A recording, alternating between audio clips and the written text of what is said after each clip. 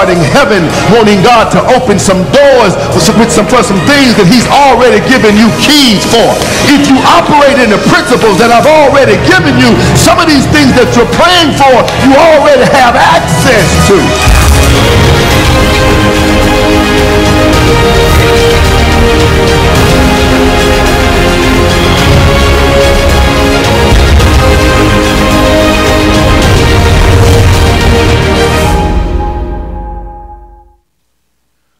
Well, good morning, saints of God. Good morning to you. This is the day that the Lord has made. And I don't know about you, but I'm excited. God has brought us into another month, and we ought to be excited about that. Can we take a moment and just give God a thank you for bringing us to another month? Amen. Amen. He didn't have to do it, but oh God, we thank you that you did. Those of us that have gone through things in October, we are decreeing and declaring that our November shall be better. It shall be better. God has some things in store for us, because I decree and declare that we are still in the year of favor, that God's favor is still over your life. And if you have not received it yet, just keep on praying, keep pressing, keep trusting, keep believing. I'm already preaching. Keep believing God is going to bring it to pass, because if God spoke it, he's God enough to bring it to pass. Amen. Amen. Amen. We want to welcome those that are watching in our cyber sanctuary. We welcome you this morning. We're going to ask that you would get your communion elements together, whatever you have there, your bread and your juice, and we're going to go before the Lord today. We're going to take communion together. This is a time I want to speak to those of you that feel as if you're disqualified from taking communion today. I know what you've been taught traditionally, that if you messed up in your life, then you're disqualified. But I want you to know that you're the very one you are qualified. You're the very one that should stand and remember that Jesus Christ's blood covers even you. So I want you to grab it. I want you to stand with me, even in your home. I want you to prepare your heart and your mind as we go before the Lord today. I want you to let your mind go back. Sacrifice that our Lord and Savior Jesus Christ made for us, that while we were yet sinners, he died. That when we didn't even deserve it, he died for us. And he didn't wait for us to get right before he shed his precious blood for us. Let's bless the communion elements that we have together today. Father God, we thank you today.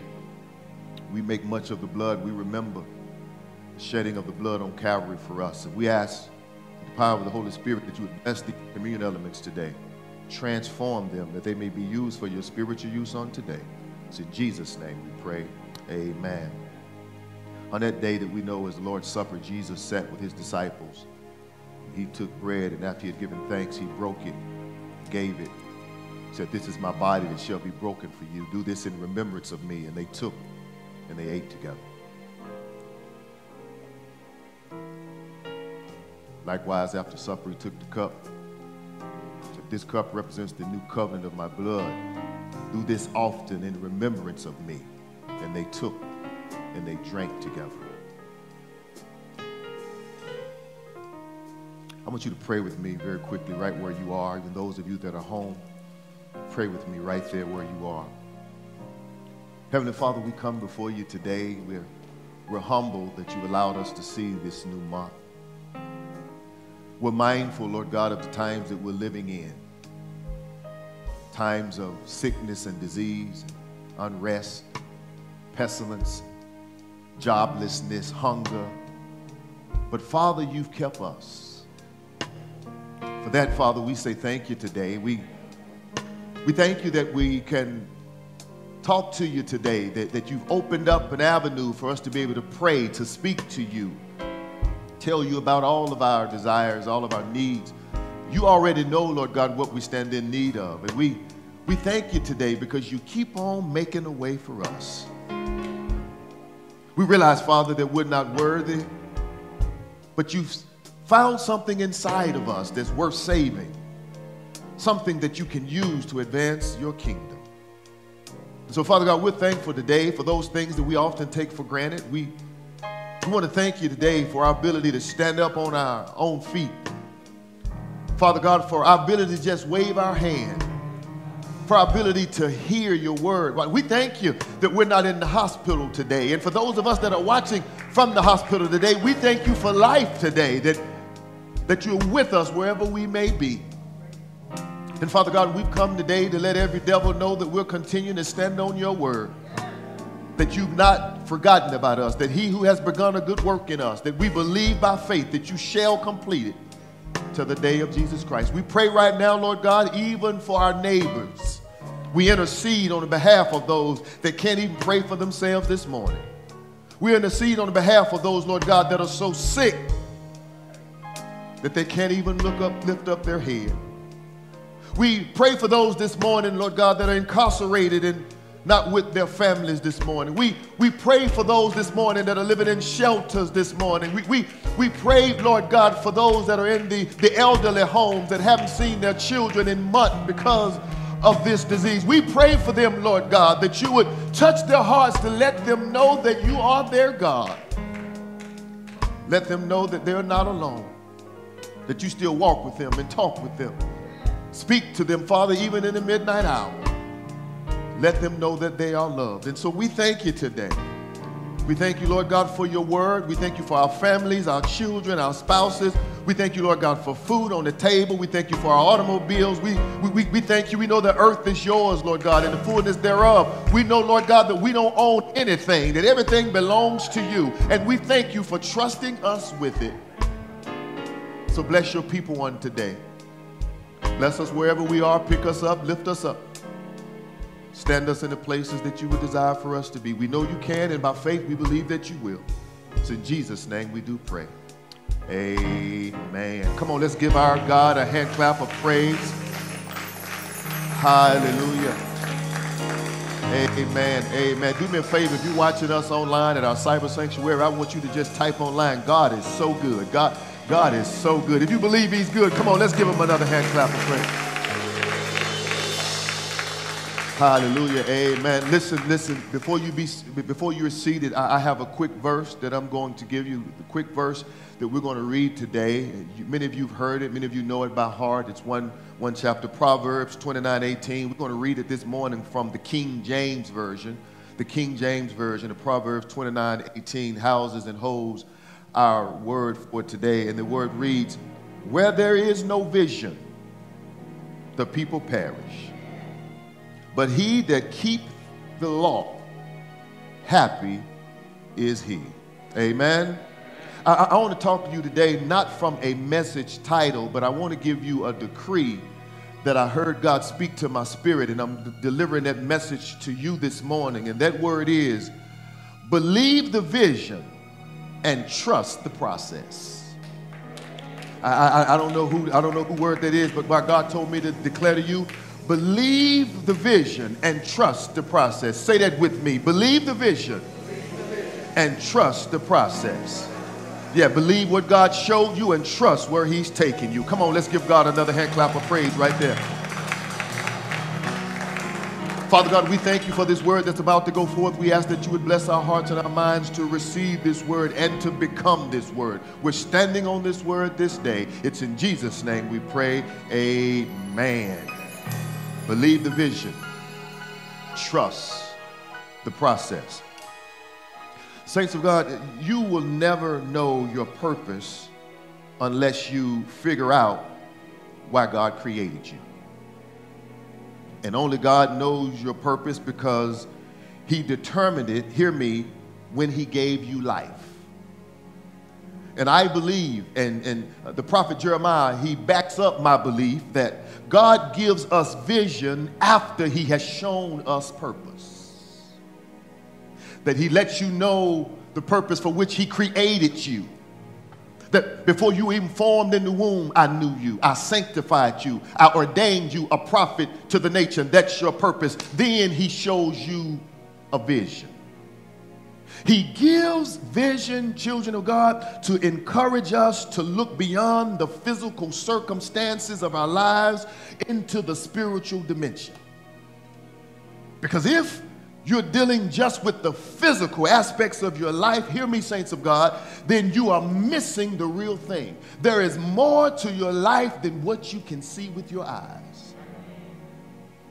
It is only when you believe the vision that you can declare in the natural what God revealed to you in the spiritual. Let me say that again. It is only when you believe the vision that you can then declare to the natural what God has revealed to you in the spiritual, because the power to affect both realms is yours. Did you hear me? You hold the keys to your effective participation in God's kingdom, because all authority on heaven and in earth has been given to Jesus Christ, and Jesus' Spirit lives in you. Are you hearing what I'm saying? Vision is given supernaturally, but you don't have to have a supernatural event to get vision from God. You must have, though, a relationship. God gives vision to those he has a relationship with. How do I know I have it, preacher? Well, here it is. Vision is about seeing, not looking. Seeing and looking are totally different things. Looking regards the outward appearance, while seeing considers the existence of things that are not yet visible. Did you hear what I said? So when God gives you a vision, I need you to hear me this morning, you must believe what you see, even though you're not looking at it yet. Let me talk to this side over here. When God gives you a vision, you must believe what you see, although you're not looking at it. I'm not looking at healing, but I see it. I'm not looking at deliverance, but I see it. I'm not looking at being debt-free, but I see it. I'm not looking at my child turning their life around, but I see it. Somebody shout, I see it. Come on, type it on there. Say, I see it. Here it is. I don't have to be there to see there. Because if God spoke it to my life, I wish I had about 23 folk that say, preacher, I'm not looking at it, but by faith, I see it. So here it is. Here it is. I got to talk to you this morning because I believe that it could be that God has been giving you vision that you have not recognized. It could be that God has been speaking to your spirit, trying to give you a vision of what things are going to be, what things are going to look like. He's trying to speak to you about it, but it could be possible that you haven't recognized it. I want to give you a few points this morning to help you recognize vision. Here it is, and I'm done. Watch this. The first thing that happens, here it is, that helps us to recognize vision is that vision allows you to see where things fit. Yeah, vision, I need you to write that down. It allows you to see where things fit in. Things work better when you place them where they fit. Y'all not hearing what I'm saying. See, and vision allows you to see where things fit. Vision allows you to see where relationships fit or not. Let me talk to this side. It allows you to see where desires fit or not. It allows you to see where jobs fit or not. And oftentimes, when you find yourself in a situation that does not fit, it's because God didn't show it to you. You looked at it. I can't get no help right here. Yeah, you looked at it and said, I want that right here. I want that in my life right here. You looked at it and said, I want that to be a part of my life, because God puts things where they fit. Come on. I need about 23 people to join in. Somebody shout, put it where it fit. See, here it is. Things that don't fit are hard to manage. They take up space and they can't be used. Are you hearing what I'm saying? If you're dealing with something that's hard to manage, if you're dealing with something that's taking up space, if you're dealing with something you can't use, you're probably trying to use something that don't fit. God has been showing you this does not fit. Are you hearing what I'm saying? Okay, let me talk to those of you that have clothes in your closet. Just look at your Bible. You have clothes in your closet that don't fit. Stuff that you had when you was 19, you 53, and you still saying, I'm going to get in it. I'm going to get, just look at your Bible. I'm going to get back in it one day. No, God told you to go ahead and bless somebody with that. It don't fit no more. Listen, watch this. It's taking up space and you can't use it. Well, if you understand it in the natural, see it in the spiritual. There may be some people that's taking up space. There may be some people that don't fit in this season. They probably fit in last season, but in this season of your life, they don't fit. God has given you vision to show you it's time to move that because it no longer fits. And God, watch this, saints, God will not change his vision for your life. Watch this. But he will ask you to change your position. Oh, God, help me to preach it right. He's not going to change the vision that he had for you, but he will ask you to change your position. I know this is where you want to be, but this is where I need you to be. I know this is what you want to do, but this is what I need you to do. I know this is where you want to go, but this is where I need you to go. He did it for Paul. Paul, when he's giving his testimony about his transformation in Acts chapter 22, around verse 18 through 21, right there, Paul is telling them, he says, when I was converted, God spoke to me. He spoke to my spirit in no uncertain terms. Paul wanted to stay in Jerusalem because he was familiar with Jerusalem. He was raised in Jerusalem. He studied under the feet of Gamaliel. He was familiar with all of the high folk in Jerusalem. But God let him know that the people here, the Jewish people here, are not going to receive you. In other words, you don't fit here any longer. I'm sending you to the Gentiles. You don't fit with the Jews. I'm sending you to the Gentiles. And I come to tell somebody, oftentimes it's not about what you want to do. It's about what God needs you to do. Can God trust you to go into the wilderness, even if you have to eat locusts and honey and declare, repent, for the kingdom of God is at hand? Or do you have to have a major platform before you're willing to declare God's name? And I come to tell somebody that feel like they got a city anointing, it may be that your anointing is for the wilderness. God said, I pulled you out of the wilderness because that's where you fit, because you can relate to them. I don't know who I'm talking to this morning, but God says, I pulled you out of it. Now I want to send you back to it to pull someone else out. Somebody shout, go where you fit. Here it is, here it is. And so watch this. Watch this. In this season, God is trying to show you. He says, I'm giving you a vision to show you where things fit. And if they don't fit, come on, Johnny Carpenter, help me preach it right. You got to get rid of it. If they don't fit, it's got to split. Come on, you got to get rid of it. You got to set it to the side. Some of you are holding on to things in this season that no longer fit your life. God says, I'm going to give you a vision. And in that vision, I'm going to make it clear to you that this is not my plan for your life. God, help me in here. I'm going to make it clear in this vision. And no matter how long you try to put a square peg in a round circle, it ain't going to work. I don't care how much you say, well, Pastor Luke, I'm all in love. Pastor Luke, this is what I want. God said it ain't going to fit. I don't care how long you try to say, well, I'm going to start it. God told me to do it. God said, I didn't tell you to do it that way, so it's not going to fit. I don't know who I'm talking to in here today, but God says he want to put it in places where it fits. Here it is. It is. Vision allows you to see the target that God intends for you to hit. God help me. God says, listen, some of you are successful, but you're hitting the wrong target. That means you failed.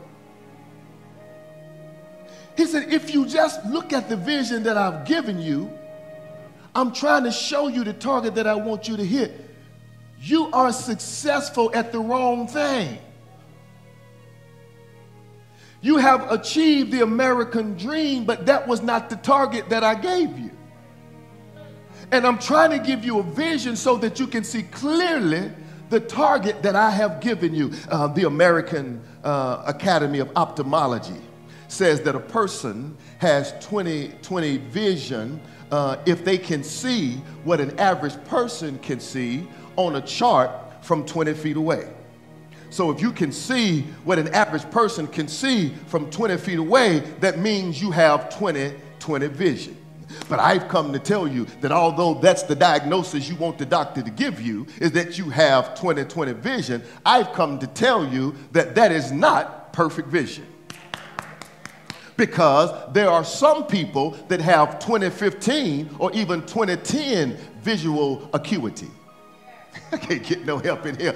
Meaning that they can see stuff, I'm going somewhere, from 20 feet away that other people have to be 15 or even 10 feet away in order to see. Y'all still not getting it. I don't want you to fret, because they also say that you can see further if you have some help. Y'all still not getting it. If you have some help, then you can see stuff that other folk can't see. Come here, let me talk to you. When God is helping you, when God has given you a godly vision, then you can see stuff that other folk eyes haven't seen, ears haven't heard, nor has it entered into the hearts of men. The things that God, I wish I had about 23 folk that just give God a shout. If you've seen something from the Lord in this season, give God a shout right there. What I'm trying to tell you is simply this. Don't be satisfied with 20/20, the eyesight or the year. Did you hear what I said? Don't be satisfied with 20/20. Why? Because that is not God's target for your life. I've come to tell you that God has more in store for you. You hadn't seen anything yet. If you can just hold on, if you can just continue to trust God, let God be true and every man be a liar. I don't care what man said. If you hold on to what God said, you hadn't seen anything yet. Because God has, watch this. God has something great for you. Oh, I feel good because I believe something is on the way. I believe that I'm about to step into something, and I'm not by myself. He who has ear to hear what the Spirit of the Lord is saying to the church, I want you to hear. God is preparing you to step into something that eyes hadn't seen. Folks said it wouldn't even possible, but God is about to allow you to step into it. Here it is. God told Moses. Here it is. He told Moses when Moses was bringing the children of Israel out, God gave him a vision. He said, Moses, I'm taking my people out of Egypt and I'm taking them to Canaan. I'm taking them to a land flowing with milk and honey. That's the target, Moses. That's the target that I want you to hit. When Moses brings them out of Egypt, brings them into the wilderness was better than the bondage, but the wilderness was not the target. Y'all not hearing what I'm saying? Sometimes better is the death sentence for great. Did you hear what I said? Some of y'all are doing better, so you stop pushing for great. Just because you're able to pay your bills don't mean you're hitting the financial target that God wants you to hit. Just because you and your husband are not fighting anymore doesn't mean you no longer need counseling, because you've not hit the target that God wants you to hit. Somebody shout, hit your target. Come on, type it in there. Say, hit your target. Here it is. Here it is. Here it is. The third point, and I'm done. The third point, and I'm done. Here it is. Somebody say, God, help me see clearly. Come on, say, God, help me see clearly. Here it is. Vision. This is the last point. I want you to write this one down. Vision allows you to see what's missing. Did you hear me? Godly vision allows you to see what's missing. Ooh, God help me to preach it right. Have you ever been in a place, here it is, Sister Holly, where you had things and everything was going good, you wasn't sick, wasn't in need of anything, nobody's done anything to you, but you find yourself sitting in a place and tears flowing down your face, and you say, I don't know what I'm crying about. God has been good. He's opened doors. He's made way. Why do I feel this way? Why am I feeling kind of funny today? I should be rejoicing. I have what most people won't. I'm really living in the 1 percentile. When I look at what other people are going through, I'm not going through that, but still you feel a certain way. Well, watch this. And you look back and you say, something is missing. Because there's a void that God has placed there that can't nobody fill it but him. And once you recognize something is missing, then God will give you the tools that you need to fill it. See, I knew I wasn't going to get no shouts right here because we like to have vision, watch this, of those things that we want. We don't like to talk about the things that's missing. But when you have a godly vision, God will show you that the things that you want are being held up because the things that are missing. And God says, I can't give you what you want until you address what's missing.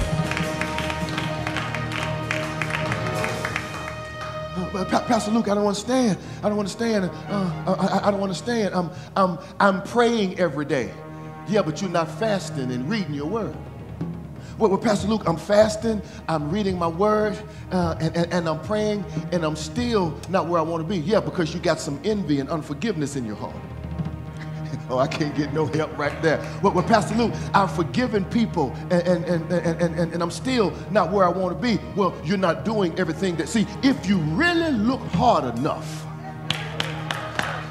God he will give you if you pray about it, if you say, God, listen, show me what's missing. Because I don't want to be going wrong thinking I'm right. I can't get no help in here. Show me what's missing. Show me what's broken so that I can fix it. Is there anybody in here that's willing to say, Father, if there's anything broken in me, fix me, Lord. Is there anything within me that shouldn't be? Move it, Father, and strengthen me. Here it is. So Zacchaeus was a rich man. He was the rich chief tax collector. He had riches. I'm done. He had riches. Watch this.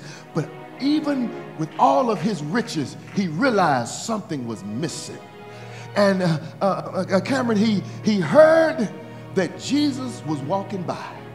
He heard that Jesus was coming by with all of his riches. He realized something was missing, and he heard Jesus was coming by, and he found a sycamore tree. I wish I had some country folk that knew what a sycamore tree was. He found a sycamore, and the Bible says that he climbed up in the sycamore tree, watch this, to get a vision of Jesus. Y'all not hearing what I'm saying? And because he got a vision of Jesus, Jesus gave him a new vision of himself. Come here, let me talk to you. When you get a vision of Jesus, he will show you who you really are. He showed Zacchaeus, you are really the son of Abraham. And I've come to tell somebody today that when you get a vision of your Savior, he will give you a vision of who you really are. He will show you that you are a child of the King. You have to trust the process. And that's where, here it is, I'm done, but that's where we miss it. That's the key component that we miss. You have to trust the process. You have to, watch this, believe the vision. God showed it to you. Trust the process. You may not be there yet, but you're on your way. Trust the process. I know God told you in January that it was your year of favor and you hadn't seen it yet, and you're going into this new month. But I want you to please trust the process. God is not finished. God is not done. If God said he's going to do it, he's going to do it. He don't set his watch by your clock. When God said he's going to do something, God gets it done. But you have to trust the process. God may tell you to go dip in a dirty river 7 times when it's a clean river right here. and you may say, well, God, wait a minute. Now it's a clean one right here. Why are you sending me over here to deal with the dirty one? There are people right here that want to hear my word. Why are you sending me to those that don't? There are people over here that like me. Why are you having me around people that don't? Y'all not hearing what I'm saying? God says, because I'm sending you to the ones that are lost. Even if it's one, I will leave the 99 and I will go to the one. I've come to tell you that when God speaks to you and God is giving you a vision, there's some things that you have to do, but you have to trust the process. God will take you through a process. The process is to prepare you. The process is to make you. The process is to restore you. You're not ready for some of the things you've asked God for until you go through the process. When you go through the process, you're more resolute and you're stronger. You're willing to stand because you know what God showed you. Do I have anybody in here that have received a vision from God, and although you don't have it yet, you're willing to stand on God's word and declare, though he slay me, yet shall I trust him? I want you to know, I'm done, that just because you're going into another month and you have not received what God said that you're going to receive, don't you turn your back on God. Pastor Noah blessed me this morning in my office. He blessed me this morning. God gave him a revelation. He shared it with me. He said God showed him that we're in a season of change.